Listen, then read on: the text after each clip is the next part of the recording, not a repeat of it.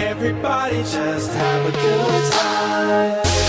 Greetings and salutations, everyone. My name is Matt, and this is Fade to Black.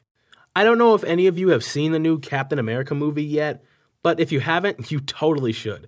I saw it with a group of friends just a little bit ago, and I gotta tell you, I was not disappointed. It had everything from skull-cracking action to tender romantic scenes for the ladies, and it did a good job of blending it all into a delicious flag-waving cinema powerhouse.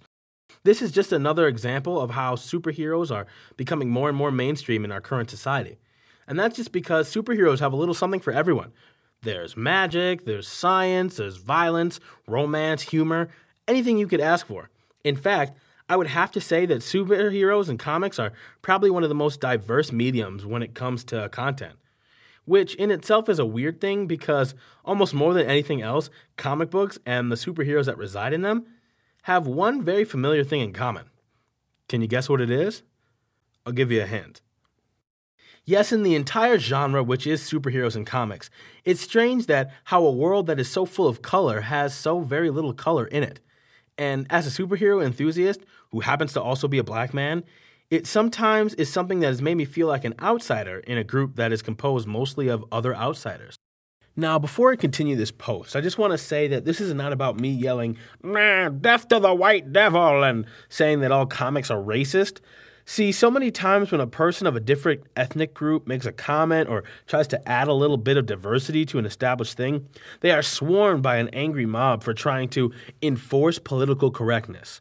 When really, the people of that mob don't want certain people or groups to change things from the way they believe things ought to be. What I'm trying to say in this post is, over the years, as the world has evolved and grown more inclusive in its ethnic diversity, it's a shame that the world of comics and superheroes haven't made more of an effort to do the same. Look at this whole business with the Thor movie that came out. A black actor was cast to play the role of Heimdall, a Norse god who has always been shown and or drawn as a white male. So many people threw a big fit over this little pigmentation change and totally refused to even think that he may have been the best actor to audition for the role.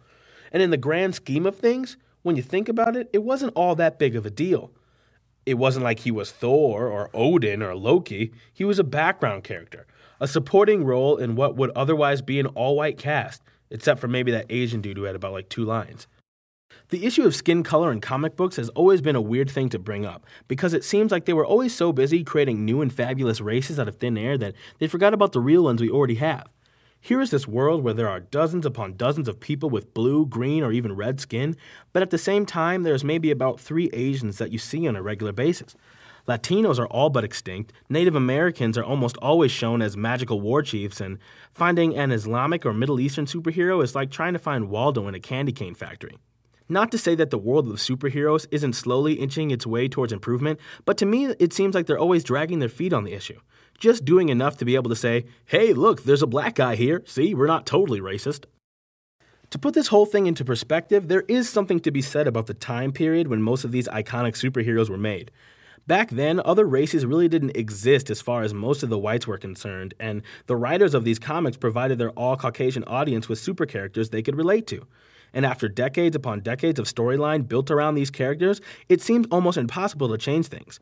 But now, with so many different shapes and colors and creeds of comic book readers, it should be just a mere switch of the pen to include these all-new fans. Because at the end of the day, it really does have a subtle effect on the way people view themselves. Take into account Dragon Ball Z. The main hero, Goku, an alien that is Japanese in appearance, fights space monsters and evil martial arts masters to keep the world safe. But when he changes into his most powerful form, Super Saiyan, his hair turns golden blonde and his eyes turn sky blue. Now, that may not seem like a big deal to some people, but when you really take the time to look at it, it's a very subtle message to the young Japanese children that watch the show. Remember, kids, no matter how strong you are and how hard you work, you'll never be stronger than the Aryan ideal. Now, I know, or at least I would hope to think, that all this racial neglect is purely accidental, but at the same time, with every black superhero out there being a formal criminal, a basketball player, or some kind of jungle-dwelling vigilante, one gets the feeling that no matter what we do, that's how we are viewed. I'm not saying that we need to go back in time and make Superman black, and I'm not saying that every superhero team needs to be as racially fair and balanced as the Planeteers, and I'm also not saying that comic books and superheroes haven't been sort of trying. But it would be nice every now and then that there was a superhero team where there was more than one minority on it. Or maybe, just maybe, taking an already established character like Bucky or Robin or heck, even a main brand superhero like Daredevil and Wonder Woman and changing them to better match the world we live in.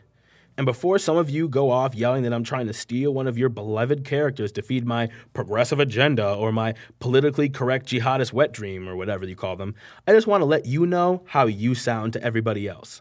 Nuh-uh, if I give you the waffles, I won't get any. Link, would you like a waffle? There is no more waffles. I have them all. I know, it's an example. Why, yes, Rhett, I think I would like 2 waffles. You can't, you want 2 of them? So if Link gets 2 waffles, and I get 2 waffles, that still leaves 8 waffles for you. I don't want 8 waffles. I want 12. I want 12 of them. If you can seriously eat all those waffles, I will personally drive you to the store to buy some more. I just don't know why you guys get all the waffles. You still have more waffles than Rhett and me combined. They're mine. I got them from the freezer and I put them on my plate. You guys are being selfish. That's all I got. Fade to black.